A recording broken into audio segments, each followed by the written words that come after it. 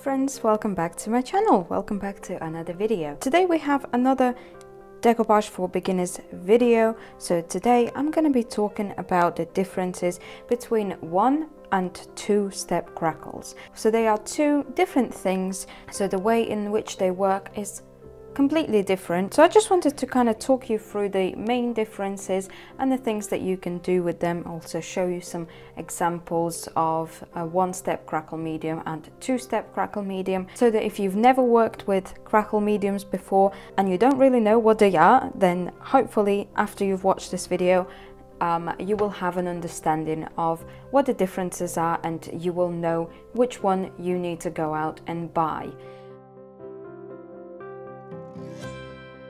So I'm going to start with 1-step crackle medium. So here I have 1-step crackle medium. There are many different brands that do this kind of medium. So this particular one that I have is Little Birdie 1-step crackle medium. So for the most part, most art supply brands and also most decorative brands that sell paint and things like that will have some kind of version of 1-step crackle medium, and most of those brands will also have some kind of version of 2-step crackle medium, but we'll talk about those later. You can also achieve 1-step crackle medium by using PVA glue, and I have not intentionally used PVA glue to achieve crackle effect. However, as I work with molds a lot and I use wood PVA glue to glue my molds down, a lot of the times when the glue seeps out a little bit out of the mold and then I go paint over it, I notice that the paint cracks over it. So I have not done it intentionally, but I have many accidental 1-step crackles using PVA glue as well. So as you can see, 1-step crackle medium will give you the chipped paint look. So basically it is an artificial way of achieving the effect of something that has been painted and then painted over with a different paint, and then with time that top layer of paint is starting to chip and crack, and you can see bits of this other paint showing through. So this is the artificial way of achieving that aged look. So the way in which it works is that you have to apply your first color of paint just like you would if you was naturally, you know, painting a table. So at one point it was blue, in which case at one point the back of this plaque was burgundy color, which you can't really see as burgundy here. It just shows more like black, but it is kind of this dark red underneath there. So you apply your paint, then you let it dry, and then you apply a layer of 1-step crackle medium. Next, once your medium is dry, so I would personally suggest leaving it for a few hours just to make sure that it is definitely all completely dry, or overnight, that will work as well. And then once it's fully dry, you apply your other color of paint, and this will normally be a contrasting color. So if the first paint that you applied is a darker color, so a dark blue, dark red, I don't know, dark green, black, anything. So the second color that you want to apply is going to be something that is nice and light, or just a bright shade, something like that, so that you can see those cracks appearing. But of course, if you want a subtle cracked look, then there's nothing wrong with going kind of similar shades and you'll still be able to see a little bit of cracked effect. It really depends on your taste and preference, but if you wanted to see kind of the full effect and see it really contrasting, then you need to use contrasting colors. So most of the time people will only use 1-step crackle medium on painted surfaces. So for example, I would not be able to do 1-step crackle on this side, because in order to achieve a cracked look using 1-step crackle medium, you need to paint. You need to use 2 different shades of paint.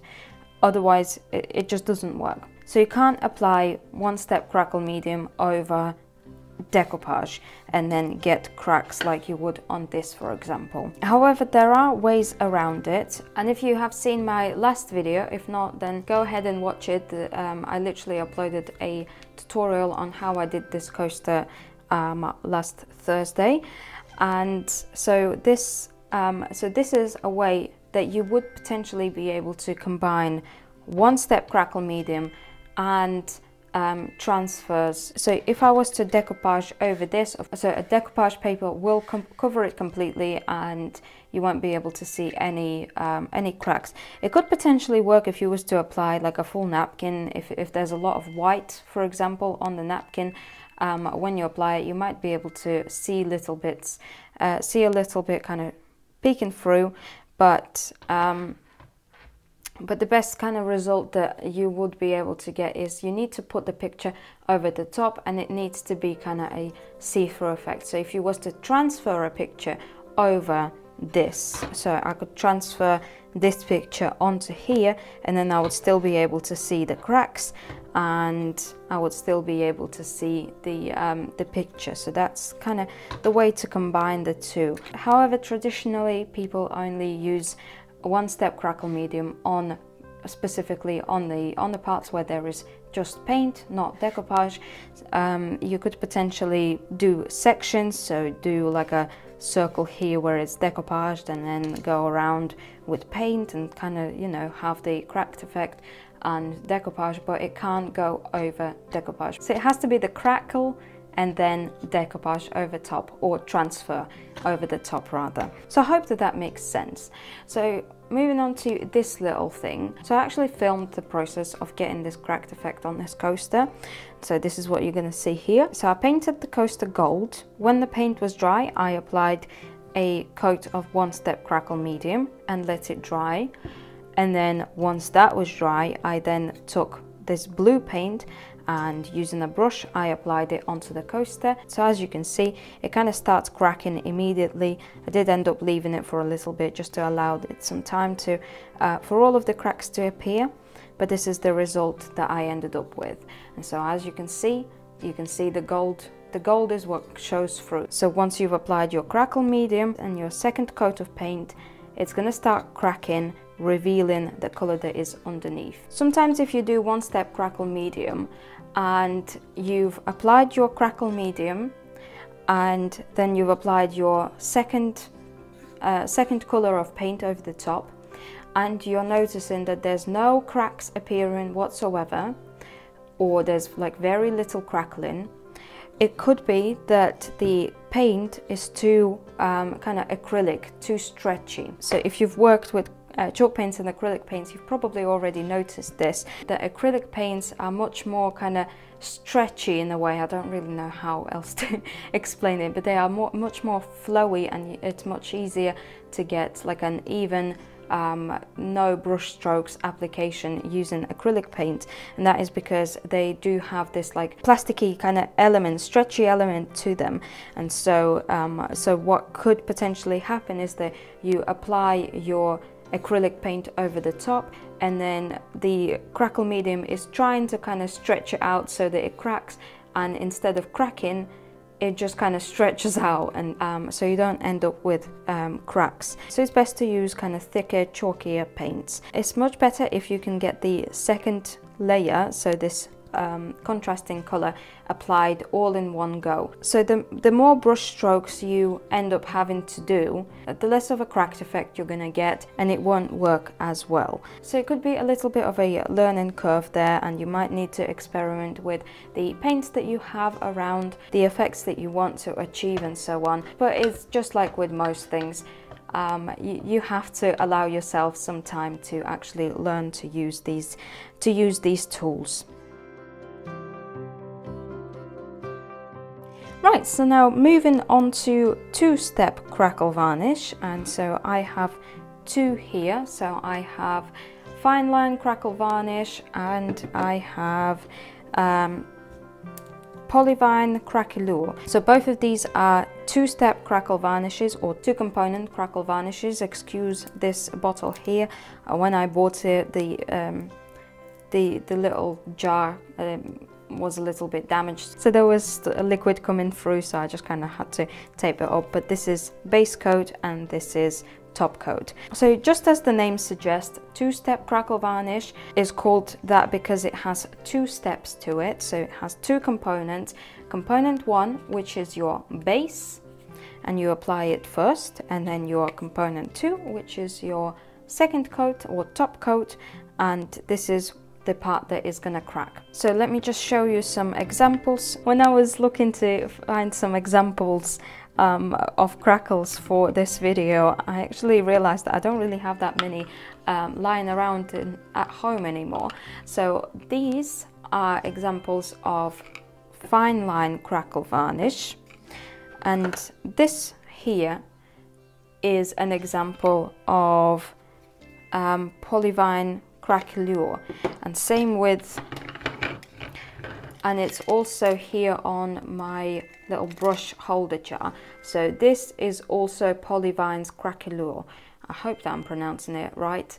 If I'm not, I'm really sorry. There will be many different types of crackle varnishes out there on the market. Same goes with the one-step crackle medium as well. So there will be many different ones. The best thing that I can advise is that if you are buying it in a shop, then if you're not sure which one is which or what they do, find the shop assistant and speak to them, and I'm sure they will be able to kind of point you in the right direction and explain the differences to you. And if you're buying these things online, read the description. If you're not sure, then Google the name of the crackle that you're looking at and see what kind of videos you can come across of people talking about them. If you can actually look on the company's website where they actually talk about it. So to do your research before you buy something. If you're new to this, do your research. But what you can see here, so it gives you more of a cracked or chipped pottery look. So I don't know if that makes sense. Hopefully it does. The main difference with two-step crackle varnish compared to one-step crackle medium is that you can apply this over painted surfaces, as well as you can apply it over decoupage, transfers, whatever you want to. So you can apply this over a picture. So if one-step crackle varnish actually cracks the paint, the main difference here is that two-step crackle varnish forms like a top coat over your decoupage or over the paint, and then that is what cracks, and you have to fill the cracks with pigment or paint or something to show them, to evidence them, and then you seal it so it goes over the top. So again, I really hope that this makes sense, but of course if you still have any questions after this, make sure to leave them in the comments. So in this little clip I will show you how I achieved this look on this coaster. So as you can see, I decoupaged this coaster using this sheet music page, and then once I was happy with all of the edges that I did and everything, then I apply my crackle medium. So it is completely up to you whether you apply your two-step crackle medium kind of in the middle, in between, getting all of the edges sorted, or you do it as the last step. But so what I did with this is, so I decoupaged it, I dabbed the edges around to get them all nice and faded, and then I applied my base coat of Craquelure. So this is Polyvine. So I apply base coat and then I let it dry. So as you can see, when you apply it, it's kind of this milky color, and then as it dries it becomes transparent. Once it's completely transparent, that's when you know that it's dry, and so you can go ahead and apply component 2 or top coat. And so you want to be careful in between applying base coat and top coat. You want to be careful because base coat, once it's dry, it will be dry and it become transparent. However, it's still going to be sticky, because it needs to be sticky so that you can then show off the cracks. So it's going to stay sticky, so you want to be careful that you don't put your fingers or drop it and get cat hairs all over it or something like that. So be careful. And you will notice that as your top coat starts to dry, that's when you're going to see the cracks appear. And then as the top coat starts to dry, the cracks will start appearing. And so as the cracks appear, what happens is that the top coat kind of cracks essentially in the same way as the paint cracks on this. So it cracks, making kind of an opening for the base coat to show through. And as we already know, the base coat is sticky, and so the sticky layer kind of appears through these cracks. So you will be able to see them, but they're going to be very transparent because there's no pigment inside. So next, what you want to do is you want to evidence your cracks. And so to evidence your cracks, you can use any kind of dry pigment. So there are different types specifically made for two-step crackles called Porina or Poporina. I'm not sure how to pronounce it, but I'll make sure to put some screenshots in here so you can see. Metallic pigments, most of these things you can buy from art and craft shops or art shops. Mica powder, things like that can be used for evidencing cracks. You can also use different decor waxes. However, I personally I have not had a good experience with using decor waxes. I find they just kind of stick to the non-cracked bits and then I can't get it off, and so it just looks messy. But allegedly, according to wax manufacturers, they can be used to evidence cracks. You can also use things like soft pastels, so you know, the pastels that you use for drawing, not oil pastels but soft pastels, so the chalky ones, and you can just take a scalpel knife or some scissors, grind a little bit into a powder, and then using a brush you just kind of pick it up and then brush it into all of the cracks. And so again, because the cracks are sticky, the pigment will stick into the cracks. So the two-step crackle mediums can be a little bit more tricky in terms of that some of them are solvent based, some of them are water based. Again, you will need to check that before you buy it. And so with solvent based crackles, for example, you will need to experiment and check and see what kind of pigments you are actually able to use. So for example, this Pentart fine line crackle varnish, it is solvent based, so whenever I use it I have to be careful with what I use to show the cracks off, because when you go to varnish it and you have to varnish it with a solvent based varnish, if you're using a water soluble pigment in there, I find that it just kind of dissolves, and so as soon as you varnish it, all of the cracks kind of become transparent again. So you might need to be a little bit careful with what you use to show the cracks off. And also on that note, so depending on whether your crackle varnish is solvent based or water based, you will need to also make sure that you use the correct type of varnish to seal it with. I would definitely recommend that you seal it. So with this varnish, for example, if it's not sealed and I went like this with my fingers, it would all start coming away, and if it's not coming away, then my fingerprints are gonna stay there and so on. So I would definitely recommend sealing it. If it is a solvent based crackle varnish, you will need to use a solvent based varnish to also seal it.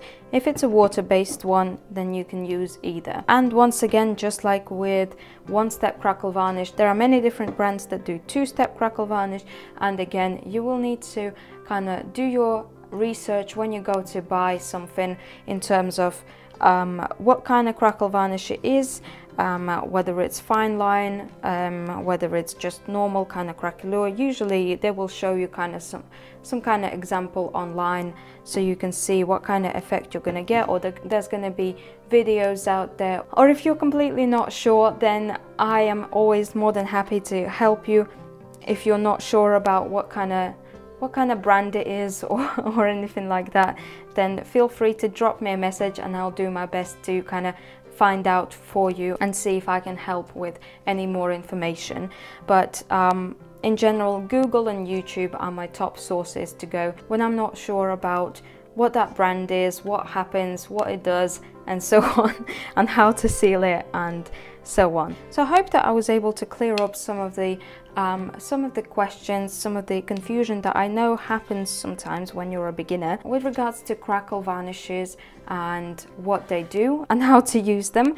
Hopefully it all made sense, but like I said, if you still have any kind of questions, if I forgot to mention something and you still want to ask that question, please go ahead and leave it in the comments down below, or just drop me a message on Instagram or my Facebook. Links are going to be in the description, and I will try and get back to you as soon as I can. If you have any future video suggestions for where you would like me to just kind of explain things a little bit more in this kind of real-time setting, then also go ahead and leave those in the comments below. I am always looking for ideas for more things to talk to you guys about. Like I said, links for everything are going to be in the description. I will also try and find links for the Crackle varnishes that I use. And yeah, subscribe if you would like to see more videos from me, and I will see you guys in the next one. Bye!